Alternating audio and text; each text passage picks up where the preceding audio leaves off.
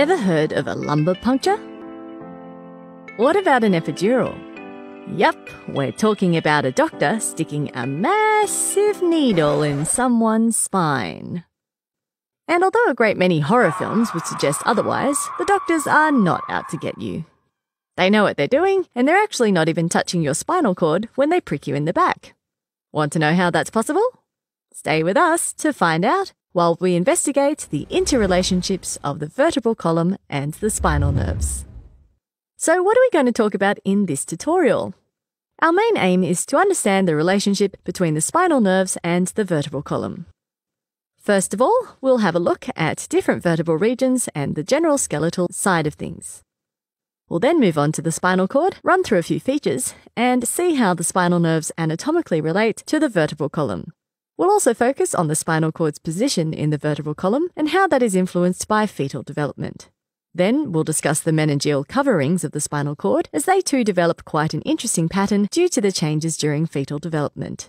Finally, we'll take a look at some clinical notes and wrap up for the day. Let's jump right in and learn about the vertebral column. The quicker we start, the sooner we'll finish. So when you think of the vertebral column, or the spine, you probably imagine something a little like what you can see on your screen right now. Well, why don't we take a bit of a different spin on it and look at the mid-sagittal section instead? Much better. This makes it a lot easier to understand how the vertebral column relates to other structures. But before we study any of these interrelationships, let's look at the different regions of the spine. You probably already know that there are 5 distinct regions, which can be identified by the different characteristics of their vertebrae. Starting most superiorly, we find 7 cervical vertebrae in the neck. Right below it are 12 thoracic vertebrae, which span the thorax. Lower still, in the lower back, we find the lumbar spine with its 5 lumbar vertebrae. And it is followed by 5 sacral vertebrae, which are normally fused into one bone called the sacrum. Right at the inferior tip of the vertebral column is a funny little structure called the coccyx, also known as the tailbone. It consists of 3 to 5 coccygeal vertebrae fused to a variable extent. Together, these 33 vertebrae form the vertebral column, which stretches from the foramen magnum superiorly right to the tip of the coccyx inferiorly. Something that you always need to keep in mind when learning about the vertebral column are the intervertebral discs between each vertebra, but their structure and function are discussed in more detail in some of our other tutorials. And that's the bony elements of this tutorial pretty much covered. That was easy, wasn't it? Now let's turn our attention to the basic gross anatomy of the spinal cord. The spinal cord is a long cylindrical structure which starts off as an extension of the medulla oblongata of the brainstem and occupies the vertebral canal along much of the vertebral column. It is 42 to 45 centimeters in length, depending on the size and sex of the individual. A bilateral pair of spinal nerves is associated with each vertebra of the spinal column, down to the coccyx, which only has one pair of nerves associated with its 3 to 5 segments. These spinal nerves exit the vertebral column through the intervertebral foramina and go on to supply motor and sensory innervation to most of the body. As we go through the various regions of the spinal cord, we'll highlight whether the spinal nerves exit through the intervertebral foramen above or below their corresponding vertebrae. This is an important component of the relationship between the spinal cord and the vertebral column. Speaking of innervation, the number of structures a spinal region innervates actually affects the size of the spinal cord in that region. So more complex structures, such as the limbs, which carry out functions like movement and interacting with what's around us, require a greater neural output to innervate it. This means we have more wiring coming from the parts of the spinal cord responsible for those structures. Makes sense, right? So with that in mind, there are 2 enlargements worth a mention. The first is the cervical enlargement, which contributes to the innervation of the upper limb.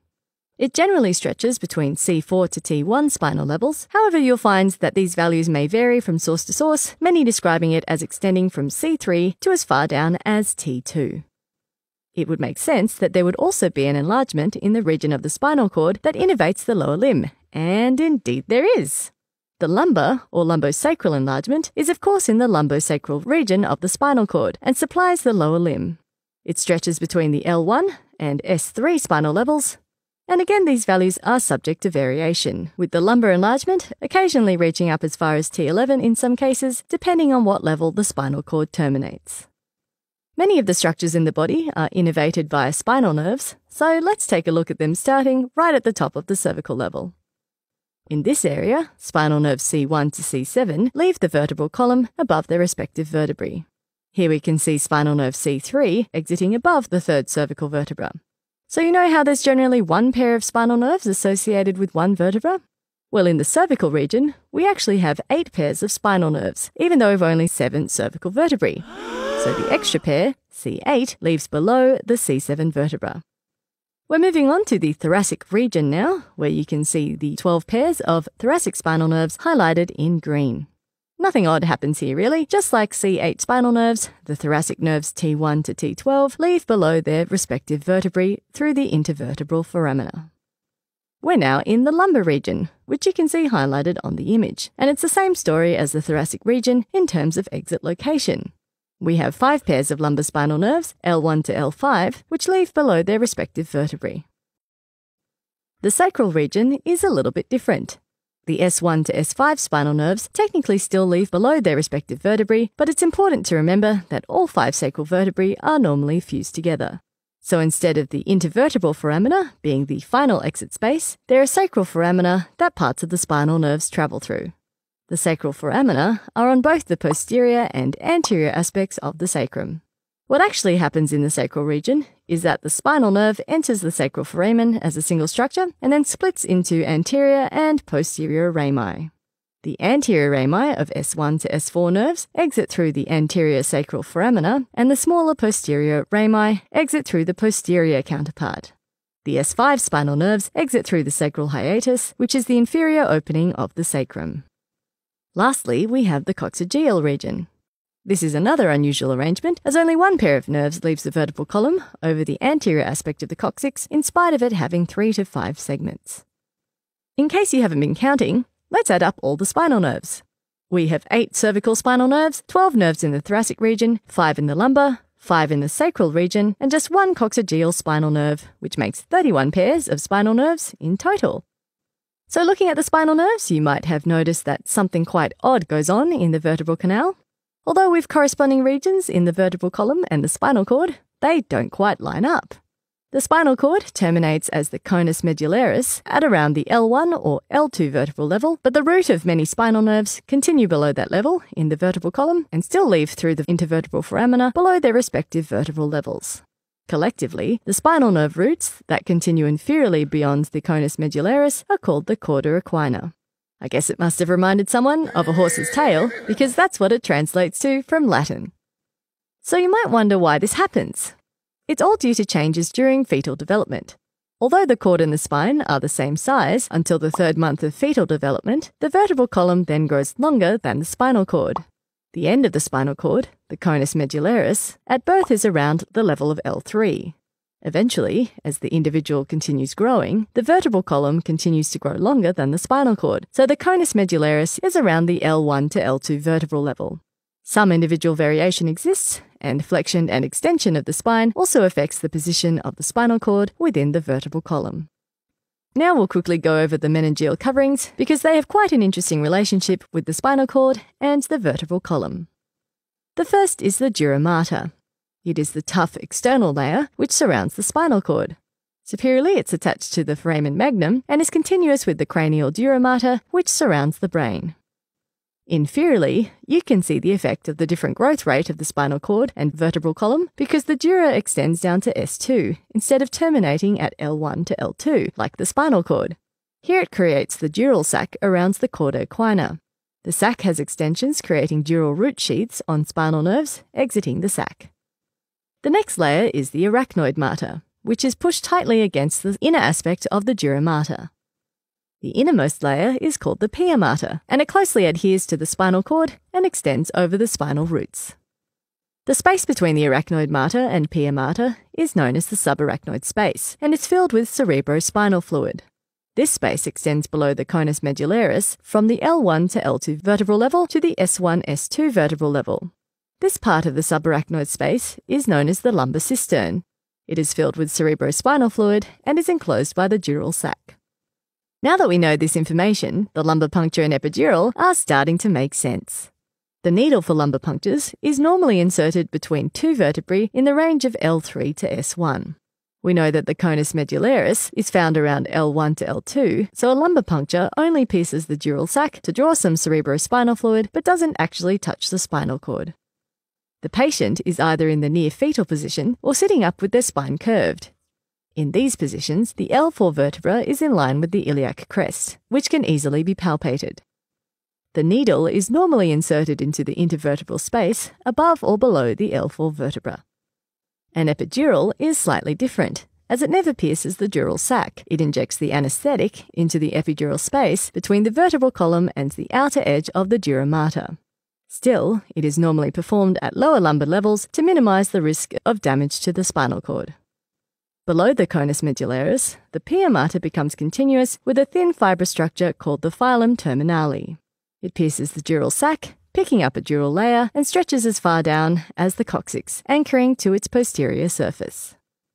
The filum terminale can be divided into two parts, based on its relation to the dural sac.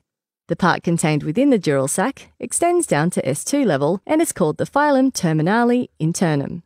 The part outside of it is called the filum terminale externum. This part picks up a dural layer from the dural sac and anchors to the coccyx. And this wraps up the gross anatomy part of this tutorial. Before we completely finish up this tutorial, something we should consider is how the vertebral column can affect the spinal cord. In this case, how it might damage it. Quite an interesting example is the cauda equina syndrome. First of all, what are the symptoms? Lower back pain, weakness in the lower extremities, urinary and bowel disturbance, and more rarely, sudden sexual dysfunction are all associated with cauda equina syndrome. I saved the most interesting for last though. With cauda equina syndrome, you can develop what is known as saddle anesthesia. We just can't get away from horses today, it seems.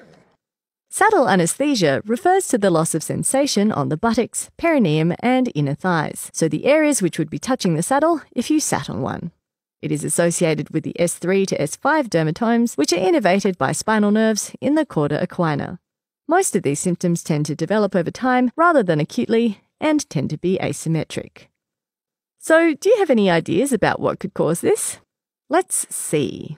The most frequent cause of cauda equina syndrome is posterior herniation of an intervertebral disc in the lower lumbar region, which compresses some sacral nerve roots.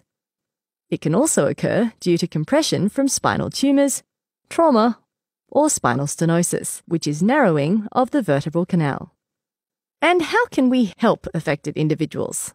Well, the general consensus seems to be surgical intervention, and the sooner the better.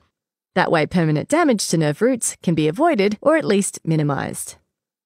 If nerve roots are damaged permanently, urinary and bowel control may be lost, as well as sexual function. In more extreme cases, complete lower limb paralysis can occur. Well done, guys! You've made it to the end of this tutorial. Let's remind ourselves what we've learnt today.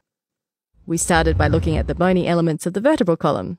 7 cervical, 12 thoracic, 5 lumbar, 5 sacral vertebrae fused to form the sacrum, and 3 to 5 tiny coccygeal vertebrae forming the coccyx. That makes 33 vertebrae altogether, with the intervertebral discs between the vertebral bodies. We moved on to learn about the spinal cord, which is the main structure filling the vertebral canal. We learnt that it starts as an elongation of the medulla oblongata and has a cervical enlargement and a lumbar enlargement. The spinal cord gives rise to bilateral pairs of nerves corresponding to each vertebral level for a total of 31 pairs of spinal nerves. There are 8 pairs of cervical spinal nerves, 12 pairs of thoracic nerves, 5 pairs of lumbar nerves, 5 pairs of sacral nerves, and 1 pair of coccygeal nerves. We saw that spinal nerves C1 to C7 exited at the vertebral column above their respective vertebra. The C8 spinal nerve exited below the C7 vertebra. The spinal nerves in the thoracic and lumbar regions exited below their respective vertebra.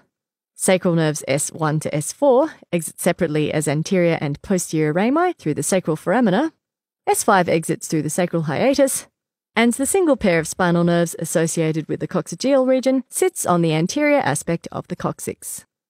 We then saw that the spinal cord terminates at the L1 to L2 vertebral level as the conus medullaris.